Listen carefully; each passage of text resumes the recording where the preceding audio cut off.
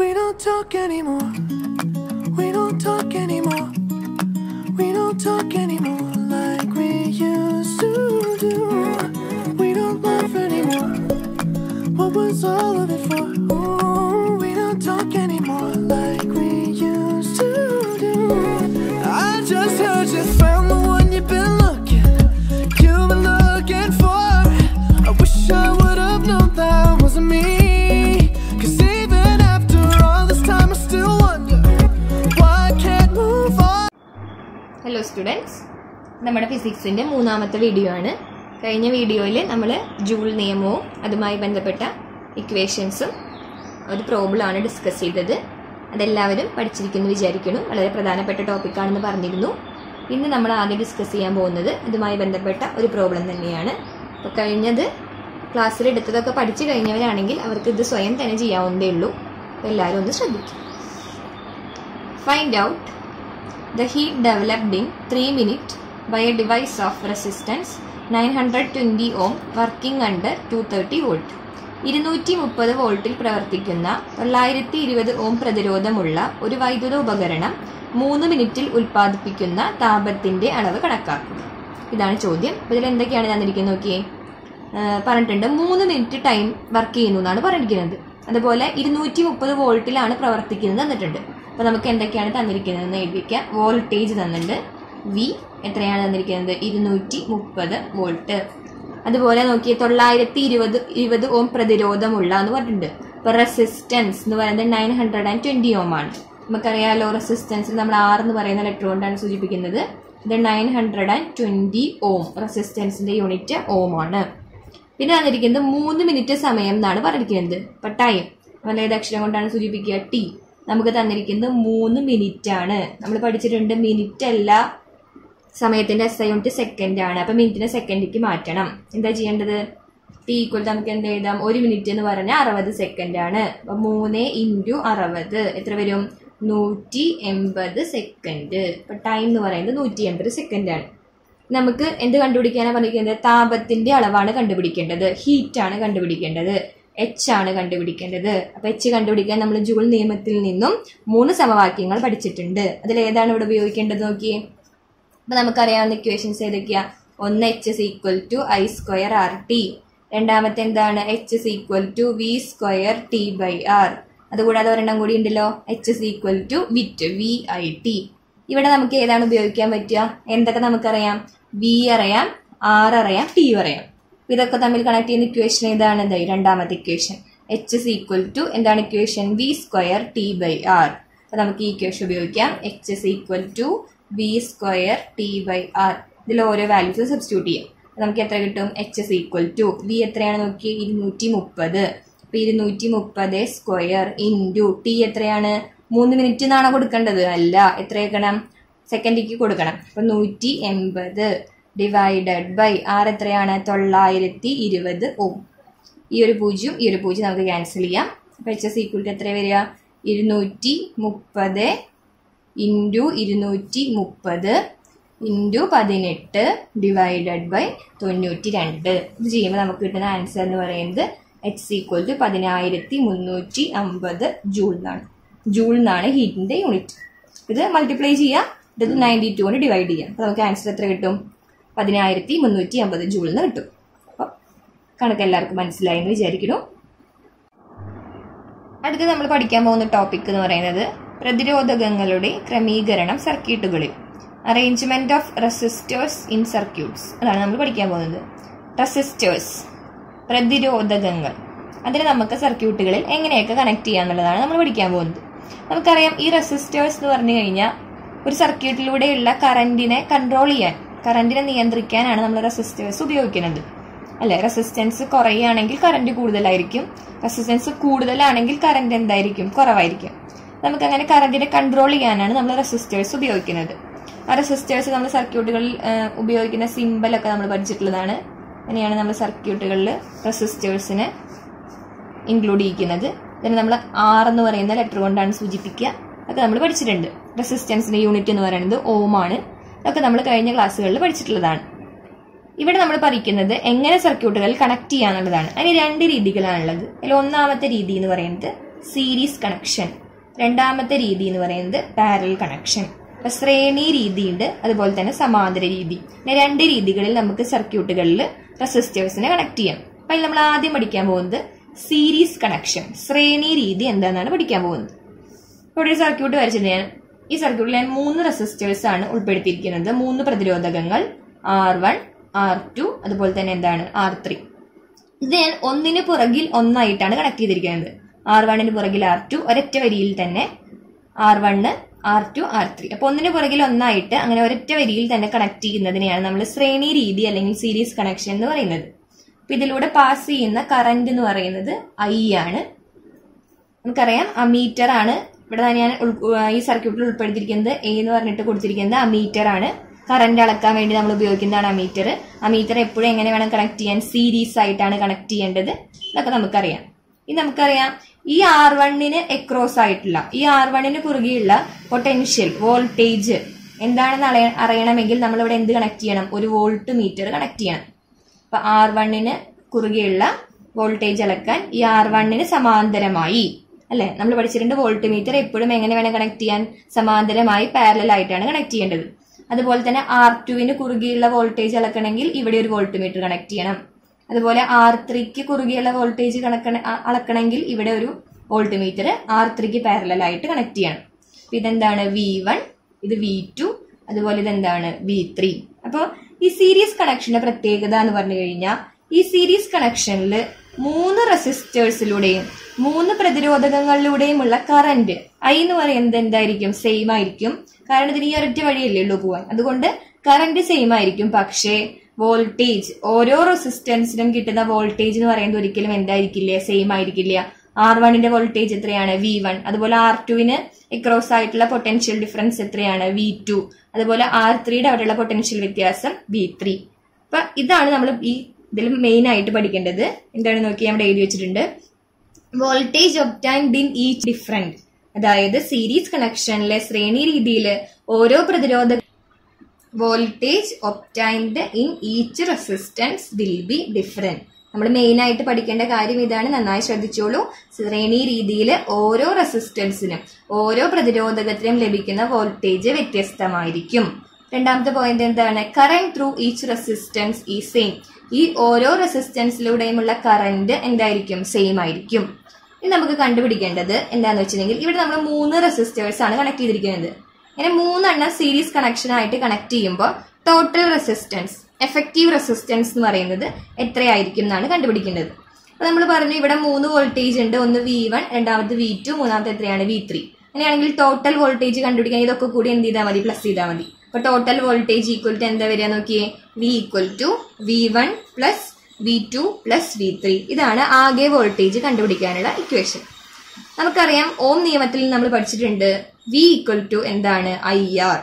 V equal to IR ആണ് ഓം നിയമം. V voltage, I current, R resistance. അങ്ങനെയാണെങ്കിൽ ഇവിടെ നോക്കിയേ V1 എന്ന് പറഞ്ഞാൽ എന്താണ്? R1 എക്രോസ് ആയിട്ടുള്ള വോൾട്ടേജ് ആണ് V1. അങ്ങനെയാണെങ്കിൽ V1 ഈക്വൽ ടു നമുക്ക് എന്ത് എഴുതാം? ഇതിലൂടെയുള്ള കറന്റ് എത്രയാണ്? I. ഇതിന്റെ റെസിസ്റ്റൻസ് എത്രയാണ്? R1. അപ്പൊ I ഇൻറ്റു R1. അങ്ങനെയാണെങ്കിൽ V1 ഈക്വൽ ടു എന്ത് വരും? IR1. അതുപോലെ V2 ഈക്വൽ ടു എന്ത് വരും? IR2. അതുപോലെ V3 ഈക്വൽ ടു എന്ത് വരും? IR3. ഈ I എന്ന് പറയുന്ന കറന്റ് ചേഞ്ച് ചെയ്യില്ല. കാരണം സീരീസ് കണക്ഷനിൽ എല്ലാ റെസിസ്റ്റൻസിലൂടെയുമുള്ള കറന്റ് എന്തായിരിക്കും? സെയിം ആയിരിക്കും. അങ്ങനെയാണെങ്കിൽ ഈ ഇക്വേഷനിൽ Vക്ക് പകരം നമുക്ക് എന്ത് കൊടുക്കാം? IR.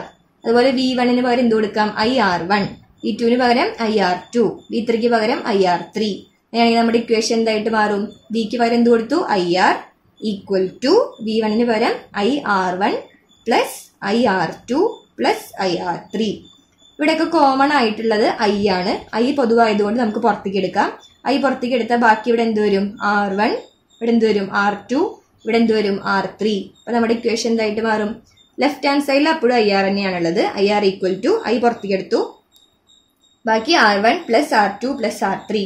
ഈ ഐയും ഈ ഐയും നമുക്ക് ക്യാൻസൽ ചെയ്യാം. അങ്ങനെയാണെങ്കിൽ R ഈക്വൽ ടു എന്ത് വരും? R1 plus R2 plus R3. അപ്പൊ സീരീസ് കണക്ഷനിൽ എഫക്റ്റീവ് റെസിസ്റ്റൻസ്, സഫല പ്രതിരോധം കണ്ടുപിടിക്കാനുള്ള ഇക്വേഷൻ എന്താണ്? R equal to R1 plus R2 plus R3. അതായത് നമ്മൾ ഇവിടെ എത്ര റെസിസ്റ്റൻസ് കണക്ട് ചെയ്തിട്ടുണ്ടോ അത്രയും റെസിസ്റ്റൻസിന്റെ സം ആയിരിക്കും തുക. R1 + R2 + R3 തുകയായിരിക്കും എന്തെന്ന് പറയുന്നത് ടോട്ടൽ റെസിസ്റ്റൻസ് എന്ന് പറയുന്നത്. ഉദാഹരണത്തിന് ഞാൻ പറയാണ് 1 ഓം, 2 ഓം, അതുപോലെ 3 ഓം, ഇങ്ങനെയുള്ള 3 റെസിസ്റ്റേഴ്സ് ആണ് ഞാൻ കണക്ട് ചെയ്തിരിക്കുന്നത്. 3 പ്രതിരോധകങ്ങളാണ് ശ്രേണി രീതിയിൽ കണക്ട് ചെയ്തിരിക്കണമെന്ന് വിചാരിക്കുക. അങ്ങനെയാണെങ്കിൽ ടോട്ടൽ റെസിസ്റ്റൻസ് കണ്ടുപിടിക്കാൻ നമ്മൾ എന്ത് ചെയ്താൽ മതി? ടോട്ടൽ റെസിസ്റ്റൻസ് കണ്ടുപിടിക്കാൻ ഇതൊക്കെ കൂടി എന്ത് ചെയ്താൽ മതി? സം ചെയ്താൽ മതി, തുക കണ്ടുപിടിച്ചാൽ മതി. നമുക്ക് എന്താ കിട്ടുക? 1 + 2 + 3 എന്ത് വരും? 1 + 2 3, 3 + 3 6 ഓം കിട്ടും. അപ്പൊ സഫല പ്രതിരോധം എത്ര കിട്ടി? 6 ഓം കിട്ടി. ശ്രേണി രീതിയിൽ പഠിക്കേണ്ട കാര്യങ്ങൾ ഇത്രയാണ്. ഒന്ന്, ഓരോന്നിനും ലഭിക്കുന്ന വോൾട്ടേജ് വ്യത്യസ്തമായിരിക്കും, കറന്റ് സെയിം ആയിരിക്കും. ചിത്രം വരയ്ക്കാനൊക്കെ നോക്കി വെക്കണം. അതുപോലെ എഫക്റ്റീവ് റെസിസ്റ്റൻസ് സഫല പ്രതിരോധം കണ്ടുപിടിക്കാനുള്ള ഇക്വേഷൻ പഠിക്കുക. R = R1 + R2 + R3. അപ്പൊ അടുത്ത് നമ്മൾ നോക്കാൻ പോകുന്നത് രണ്ടാമത്തെ രീതിയാണ് പാരലൽ കണക്ഷൻ, സമാന്തര രീതി. ഇവിടെ നോക്കുക, ഞാൻ ഇവിടെ 2 റെസിസ്റ്റേഴ്സ് കണക്ട് ചെയ്തിട്ടുണ്ട്. ഒന്ന് R1, രണ്ടാമത്തെ R2. സമാന്തര രീതി എന്ന് പറഞ്ഞാൽ ഒന്നിന് സമാന്തരമായിട്ട് മറ്റത് അല്ലെ. R1ന് സമാന്തരമായിട്ടാണ് R2 കണക്ട് ചെയ്തിരിക്കുന്നത്. രണ്ടിന്റെയും ഇനിഷ്യൽ പോയിന്റും അതുപോലെ ഫൈനൽ പോയിന്റും കണക്ട് ചെയ്തിരിക്കുന്ന തുടക്കവും അതുപോലെ തന്നെ അവസാനം എന്തായിരിക്കും? സെയിം ആയിരിക്കും. ഇനിഷ്യൽ പോയിന്റ് ഫൈനൽ പോയിന്റും സെയിം ആയിരിക്കണം. അങ്ങനെയുള്ളതിനെയാണ് നമ്മൾ സമാന്തര രീതി എന്ന് പറയുന്നത്. അപ്പൊ R1 R2 ഞാൻ പാരലൽ ആയിട്ട് കണക്ട് ചെയ്തിട്ടുണ്ട്. അപ്പൊ അതിലൂടെ നോക്കി, R1ലൂടെ പാസ് ചെയ്യുന്ന കറന്റ് എന്ന് പറയുന്നത് I1 ആണ്. അതുപോലെ R2വിലൂടെ പാസ് ചെയ്യുന്ന കറന്റ് എന്ന് പറയുന്നത് I2 ആണ്. അപ്പൊ നോക്കി, ഇവിടെ ഒരു ബാറ്ററി കണക്ട് ചെയ്തിട്ടുണ്ട്. ഇത് പ്ലസ് ടെർമിനൽ, ഇത് മൈനസ് ടെർമിനൽ. ഇവിടെ എത്തിക്കഴിഞ്ഞിട്ടുണ്ടെങ്കിൽ ഈ കറന്റിന് 2 എണ്ണമായിട്ട് സ്പ്ലിറ്റ് ചെയ്യാൻ പറ്റും. ഒന്ന് I1ഉം മറ്റേ എന്താണ് I2. അപ്പൊ R1ലൂടെ പാസ് ചെയ്യുന്ന കറന്റ് I1, അതുപോലെ R2വിലൂടെ പാസ് ചെയ്യുന്ന കറന്റ് I2. ഞാൻ ഇവിടെ 2 അമീറ്റർ കണക്ട് ചെയ്തിട്ടുണ്ട്. ഒന്ന് A1ഉം മറ്റേ എന്താണ് A2. അപ്പൊ R1ലൂടെ പാസ് ചെയ്യുന്ന കറന്റ് ആയിട്ടുള്ള I1 മെഷർ ചെയ്യാനാണ് ഞാൻ അമീറ്റർ ഈ R1 സീരീസ് ആയിട്ട് ശ്രേണി രീതിയിൽ കണക്ട് ചെയ്തിരിക്കുന്നത്. അതേ വഴിയിലാണ് കണക്ട് ചെയ്തിരിക്കുന്നത്. അതുപോലെ R2വിലൂടെ പാസ് ചെയ്യുന്ന കറന്റാണ് I2, അത് മെഷർ ചെയ്യാനാണ് ഞാൻ അമീറ്റർ A2 കണക്ട് ചെയ്തിരിക്കുന്നത്. ഇനി ഇതിന്റെ പറഞ്ഞു ഇനിഷ്യൽ പോയിന്റും ഫൈനൽ പോയിന്റും സെയിം ആണ്. ഈ R1ഉം R2 ഇതാണ് ഇനിഷ്യൽ പോയിന്റ്, ഇതാണ് അതിന്റെ ഫൈനൽ പോയിന്റ്. ഇതിന് രണ്ടിനും ഇടയിലാണ് നമ്മൾ കണക്ട് ചെയ്തിരിക്കുന്നത്. ഈ 2 പോയിന്റുകൾക്ക് ഇടയിലുള്ള വോൾട്ടേജ് മെഷർ ചെയ്യാൻ വേണ്ടിയിട്ടാണ് ഇവിടെ ഒരു വോൾട്ട് മീറ്റർ പാരലൽ ആയിട്ട് R1നും R2നും പാരലൽ ആയിട്ട് കണക്ട് ചെയ്തിരിക്കുന്നത്. R1ന്റെയും R2ന്റെയും അക്രോസ് ആയിട്ടുള്ള വോൾട്ടേജ് എന്ന് പറയുന്നത് ഇവിടെ എന്തായിരിക്കും? സെയിം ആയിരിക്കും. ആ വോൾട്ടേജ് മെഷർ ചെയ്യാനാണ് ഞാൻ ഇവിടെ വോൾട്ട് മീറ്റർ പാരലൽ ആയിട്ട് കണക്ട് ചെയ്തിട്ടുണ്ട്.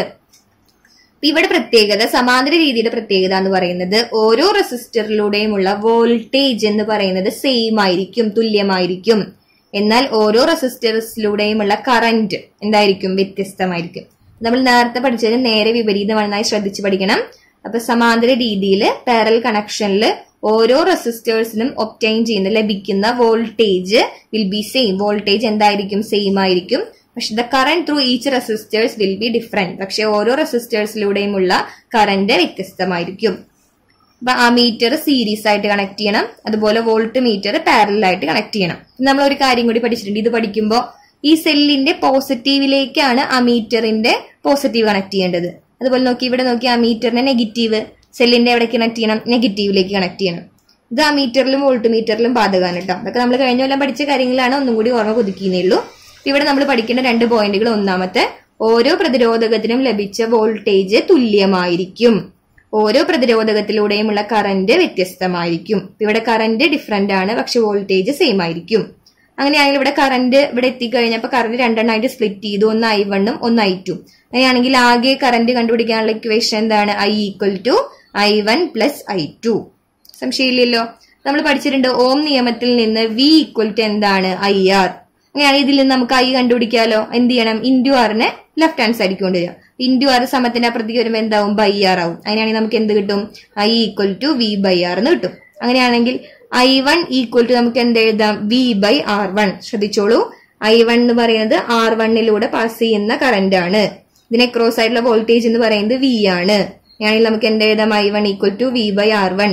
അതുപോലെ I2 = എന്ത് എഴുതാം? V/R2. ഈ 2 വോൾട്ടേജും സെയിം ആയിരിക്കും, വോൾട്ടേജ് വ്യത്യാസപ്പെടില്ല.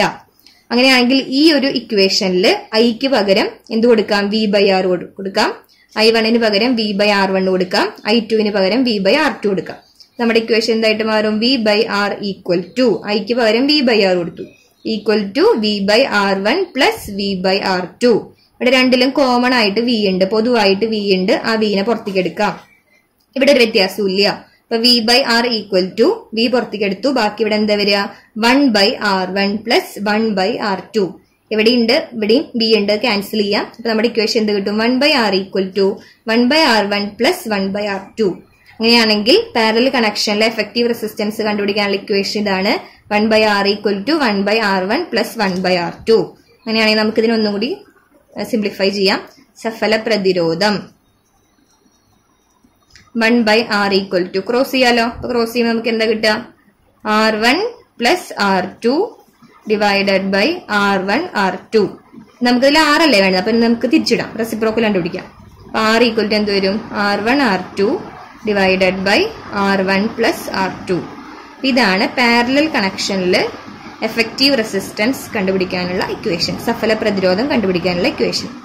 എക്സാമ്പിൾ പറയാണ്, ഒരു 2 ഓമും ഒരു 4 ഓമും റെസിസ്റ്റൻസ് ഉള്ള രണ്ടെണ്ണം നമ്മൾ പാരലായിട്ട് കണക്ട് ചെയ്തു. അങ്ങനെയാണെങ്കിൽ എഫക്റ്റീവ് റെസിസ്റ്റൻസ് എങ്ങനെ കണ്ടുപിടിക്കാം?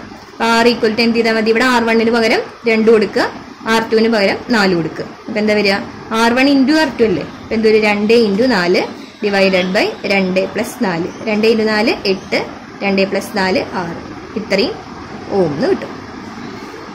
അപ്പൊ സീരീസ് കണക്ഷനും പാരലൽ കണക്ഷനും തമ്മിലുള്ള വ്യത്യാസങ്ങൾ എല്ലാവരും നന്നായി ശ്രദ്ധിച്ചു പഠിക്കുക.